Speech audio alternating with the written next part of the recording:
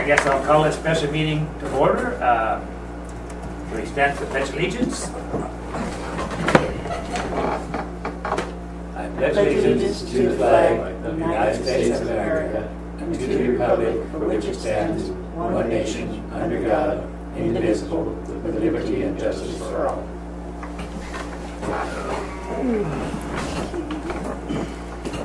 We have roll call. Mayor Perry. Here. Council President Oliveras. Present. Councilor Hensley is absent. Councilor Jackman. Here. Councilor Lewis. Here. We have a quorum, Mr. Mayor. Okay, well, I guess we got the one on the agenda, and that's new facility use and liability policy. So the reason we are meeting here tonight is that a group of people from the area decided to schedule the use of the city park over the weekend for a garage sale / farmers market type event. And part of the genesis, I believe, is that last year a city resident came and asked if they could hold a garage sale on this city property because they didn't have a property themselves that was suitable for it. And the city does allow that kind of thing to happen, but what I understand, the council was under the impression from that conversation that it was just for that individual and that was a one-time event. What apparently the lead organizer of the event scheduled for this weekend told me is that the individual who made this request last year was telling other people actually anybody can do it. So last year there were a few people who joined her for that joint yard sale. And then they said, great, we're going to do this every year from now on. And they thought that the council's permission for that one yard sale was just a blanket permission for this event to happen regularly going forward. And what happened was these people, I guess, started planning a little while ago. Said, okay, we're going to have a farmer's market / garage sale here in Sodaville.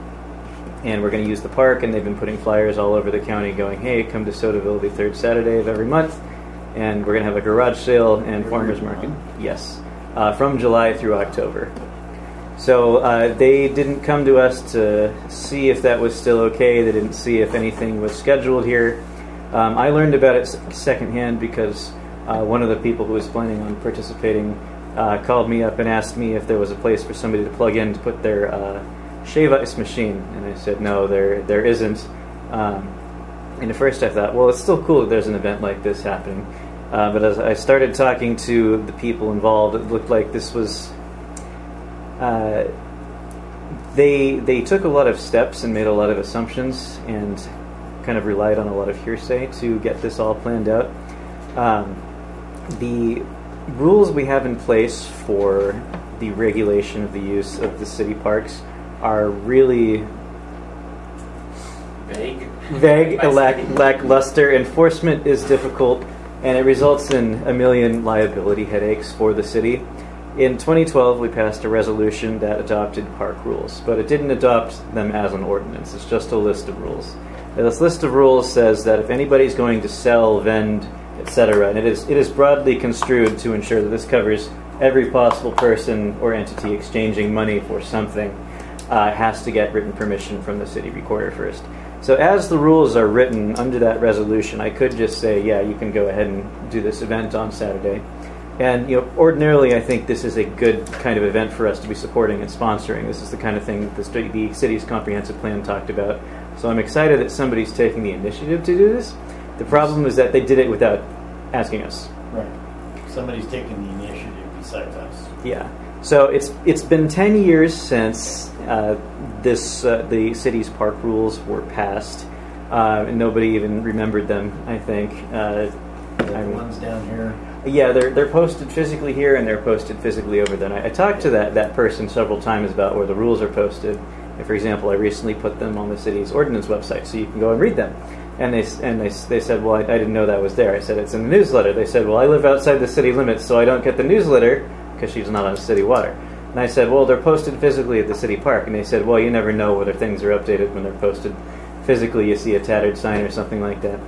So there was just a list of, I don't know, it was difficult to try and communicate the liability issues that we were facing because of what's here. So ultimately what I really want to know is whether the council is, okay with me just allowing this event this one time. Next week we are going to have a city council meeting where we consider changes to our ordinances and adopting some city policies that protect us liability-wise a little bit more. Or if you think, it's been 10 years and the circumstances are a little too much for us to just jump in with an outdated list of rules. As the rules are written right now, I believe I could just unilaterally authorize this, but 10 years is a long time to go before really thinking through the situation. So that's why we're meeting here tonight, to see whether or not you want me to implement the park rules under that resolution, or if you think we should wait. So is it somebody trustworthy or somebody that lives in Sodaville? They live outside of town. And can you give a flavor for your discussion with her?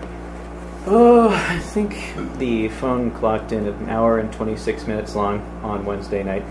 And I talked with them a few times, and then the mayor talked with them yesterday morning. And they, it was a long call. I'm trying to think if I can get all the salient points down. There some things were said to me specifically that I felt were rather unprofessional. In what respect? Well, I guess they are personally acquainted with my landlord, and they talked about trying to communicate with me about city business via my landlord, and they claim that they had done that several times, and that's I know my landlord used to work in town, so she probably has friends here. They were like, yeah, you don't even live in this town, so it's not really your community. That's what they're telling you? Yes. And weren't they kind of, I don't want to use the word, weren't they intimating that they had friends in higher places that would ensure that this happened? Yeah, there was an allusion to somebody locally, politically connected. They wanted to see if they could bring this up to for a resolution. I said no, that person cannot actually do that. They identified a member of the Lynn County Republican Central Committee, and that is an elected body, but not with authority over city councils. It's a political party. So. And that meeting I was at with Alex and the woman, she said they would be willing to sign any waivers for liability and stuff like that for it. But I don't really like the fact it's billed as a Sodaville community instead of just a yard sale. So here's my thoughts. Susie asked if she could, and we said yes. Peggy said, can we have a community yard sale? And we said, wait. She was going to go out and look at how to get it cleaned up, etc. So the community was an idea, but it didn't come to fruition yet.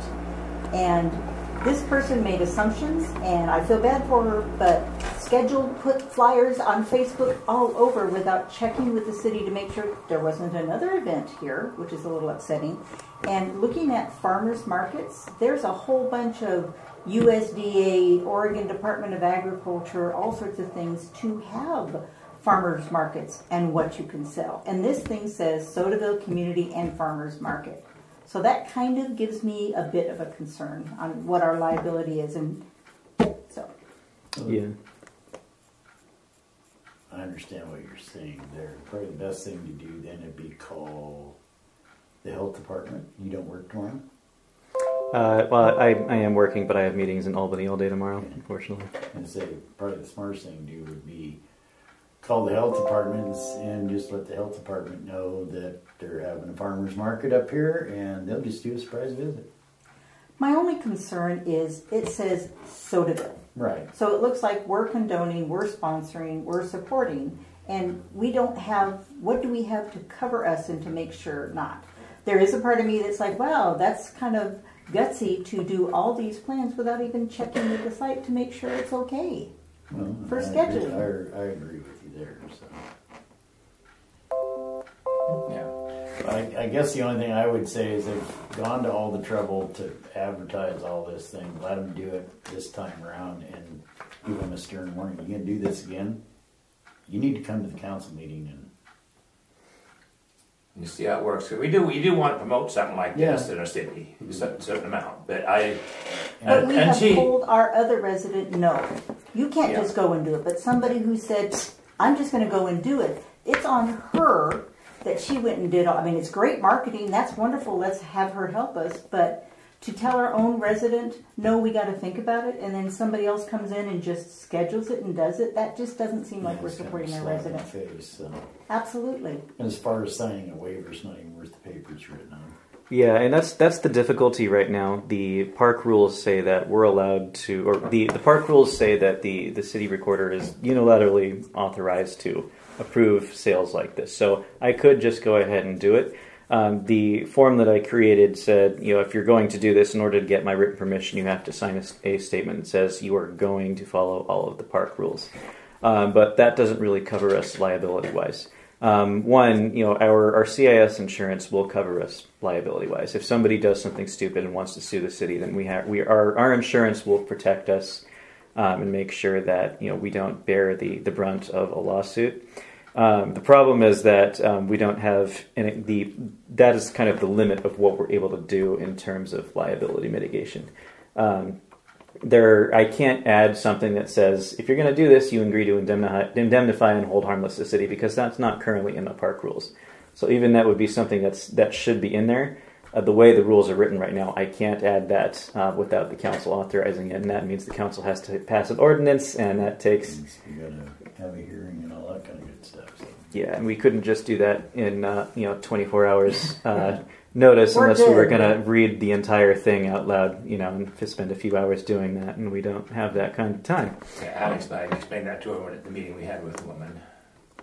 And then she also mentioned something about Susie, and I said, the reason why I'm so skeptical about it is we have a citizen around here that is, ever since she's been off the council, she's been trying to scuttle the city any way she can, and I don't want to give her any more fuel for the fire.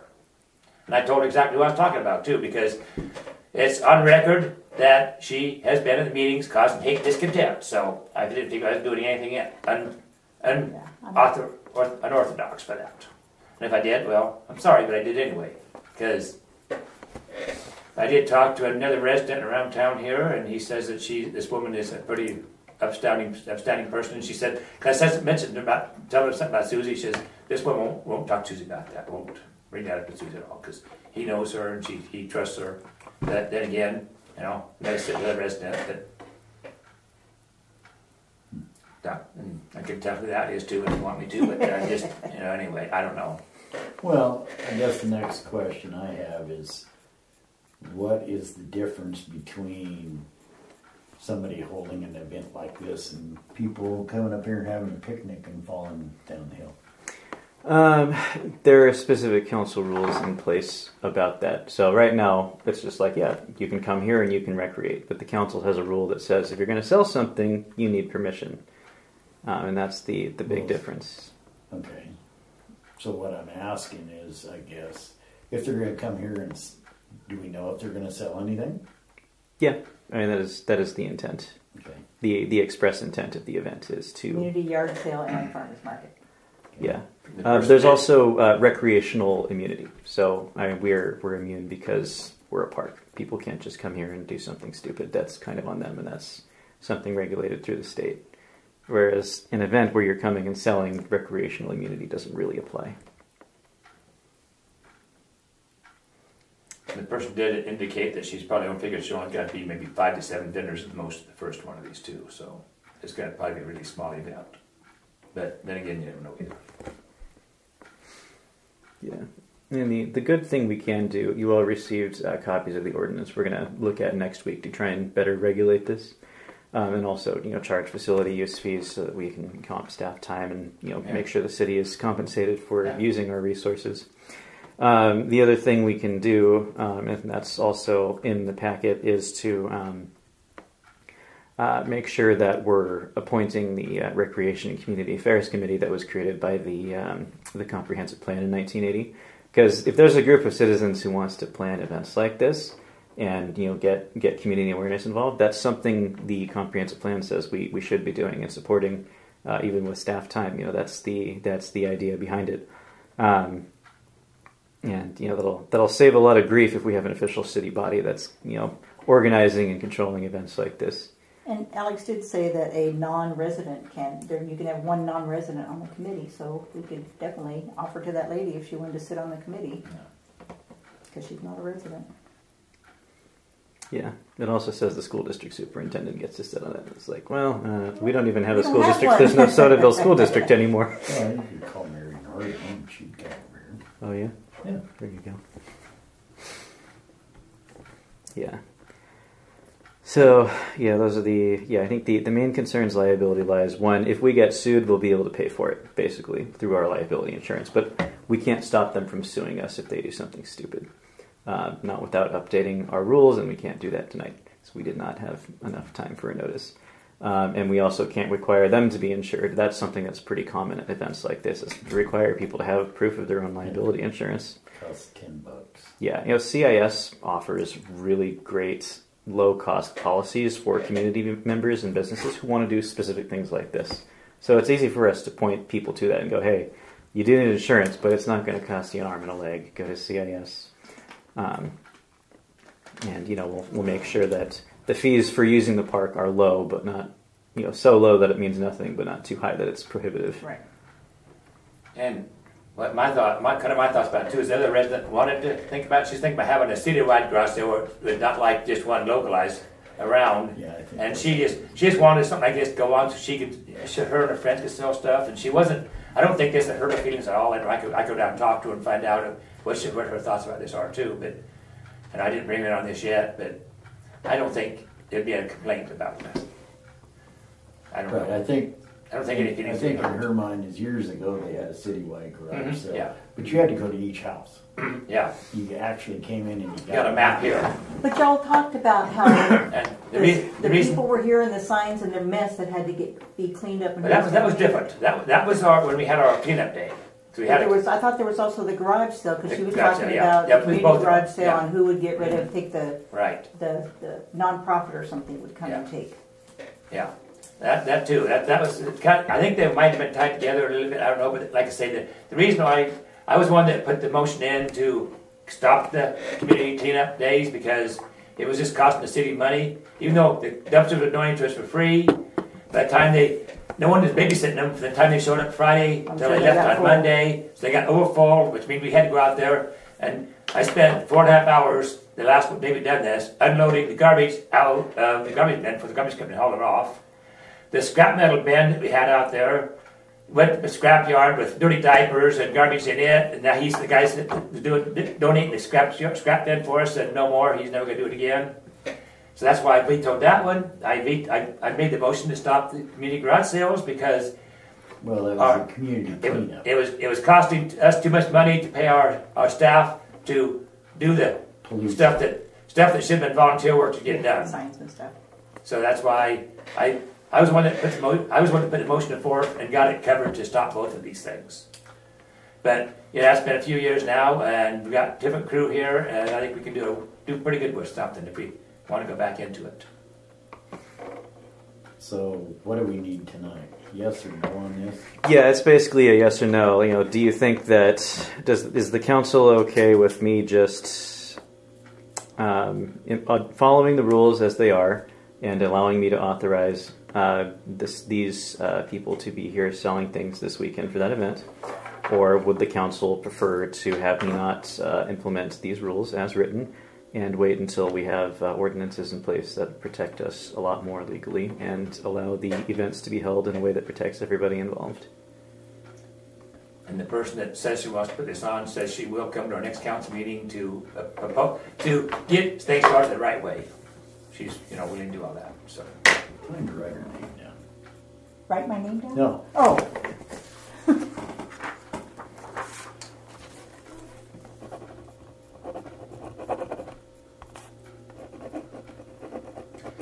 So I don't know.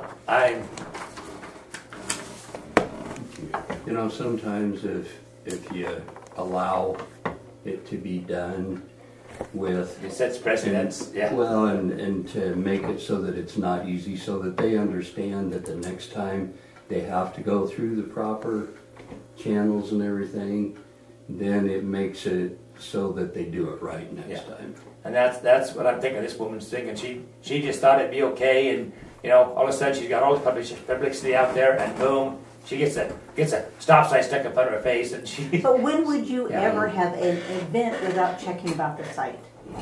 You know, you wouldn't go to a restaurant without, Get a reservation, yeah. Especially for a party of 40 versus 1 or 2. I think, I feel bad if it ends up that she's not able to have it, that she's done all this work without checking to see if it was okay. Yeah.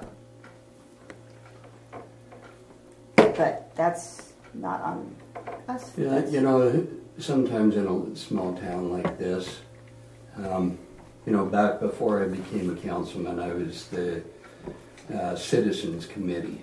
And everybody, you know, I go around and talk to all the citizens in Sodaville, and they give me all their ideas and stuff, and then I come back with it, and Judy would shoot me down, and so the whole city kind of got to the point Nobody wanted with to a talk. bad taste in their Right. mouth, and I would hate to see that with the city of Sodaville. Yeah. Because I think that it would be good if they, you know, We if come it was together done again. right. Okay. This was a friendly town. When I moved up, I've been here in this town 50 years. We moved here in 1969, and I knew every resident. I go downtown, even downtown Lebanon. I had people come and talk to me. You know. I don't think No. it's unfriendly to follow the rules, and she's not a resident. Yeah. She lives outside of the city. You know, I just think it's wiser to do it right the first time. It's so much easier to do it right the first time than to undo it and try and do it right. You know, if we let it go forward without it doing everything it should be doing, and then come back and say, well, you know, next time, you need to make sure. But Yeah, but she definitely knows that the rules are going to change real quick. I think that's the last name was on one of the emails or something. But Well, she- that's why we have all of us to vote. Right. Because it's not just one person's decision. Yeah. Well, I'm kind of in agreement with Brian. I don't know, maybe I'm understanding Brian is to make things better, and let's make it better from here and go forward. And go ahead and let this happen this Let it weekend. happen, and then get the ordinance changed to make this happen. Is this correct? That's what I thought. So, there was a phone call that somebody asked me to make that I never got a response from it, so. Is that what you're saying?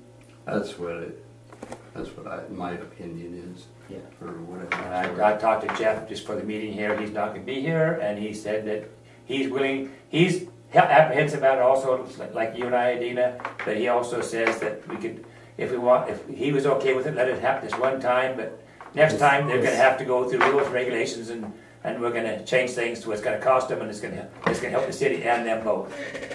So, yeah. Strange. What? Nothing. Yeah. I'm all for it. I'm saying yes, let her do it, let the people go for it, do it this time, but we need to get the ordinance changed or whatever the case may be, so it covers her behind. So you make a motion for that. I'll make a motion that we grant these people the use. One-time Right. use. One-time use. I think the suggested motion then would be I move to allow the city recorder to enforce resolution 2012. Let's me make sure I get this one down right. It's I know. ordinance. Yeah, I know. When we gotta Be on make sure I get this down correctly for you.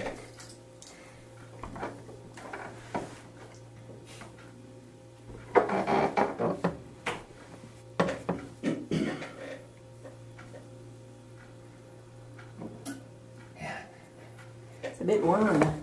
Yeah. At least it's cooler. It's warmer than it was yesterday. Yesterday was a really nice day all day. It's gorgeous yesterday. 94.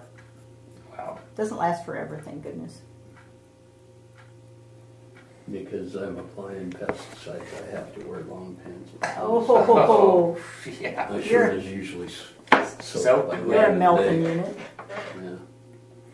Could say I move to reaffirm the city recorder's authority granted by resolution 1211. That's the motion I'm making. Okay. Got a second on that? I'll second it. All in favor? I Opposed? Me, I, no, whatever I say. I've never opposed something, so. Yeah. Might as well. Opposite of nay, Nay. Yeah. Is Nay. that- Nay. Is that the end of what you need? Yeah. Okay, I make a motion that we adjourn. Have a second on that one? I'll second that one. All in favor? Aye. That Record motion carries. time. Can we move on? Almost. I'm gonna make sure I get this. So Brian was the one who seconded the. Yes. Okay. All right. Adina moved to adjourn, and then you moved to adjourn. Adina seconded. Yeah, I don't know. Yeah, wait till the silver thing. Yes, the silver, washed. the silver bullet.